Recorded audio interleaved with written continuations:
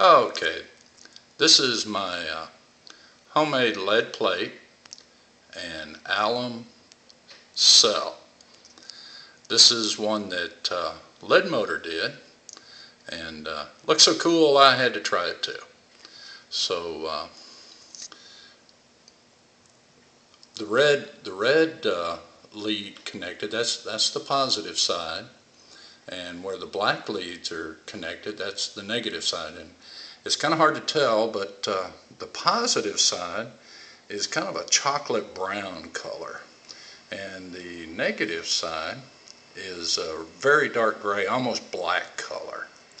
Now this cell has had about a 10-minute charge on it, and we'll show you what it can do in just a minute. But first, this is what I use to make my lead plates is these lead sinkers. And I used this plate as a mold. I heated those sinkers up to where they were liquid, poured them in this mold, and you notice that it's got a very bumpy surface. I took a center point punch and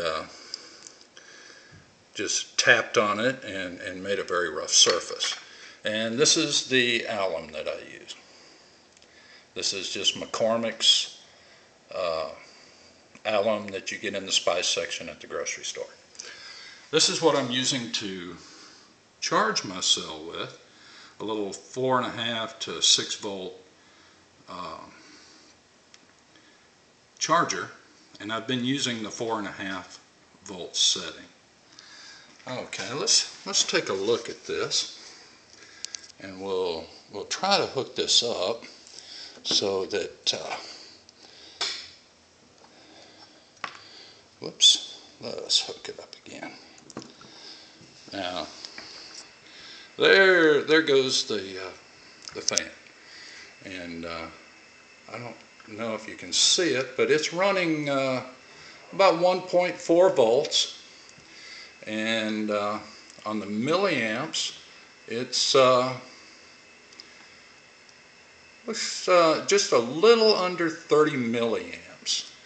Now it will run this motor for a good 5 minutes before it really starts to slow down. And like I said, that's with a 10-minute charge on that cell. So that's pretty neat. So hold on just a second, and let me set up the little blocking oscillator so you can see it run that.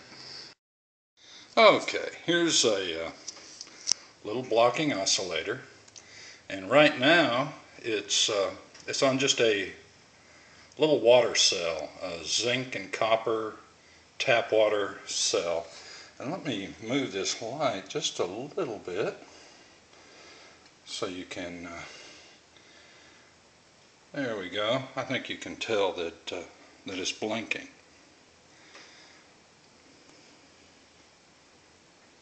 Alright, now let's disconnect the water cell from it.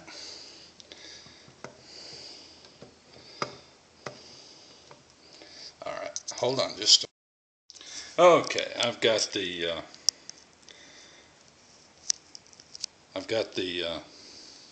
alum and lead cell down in the cavity there, and once again, there we go, and you can see it has changed that from a blinking light to the solid red lights.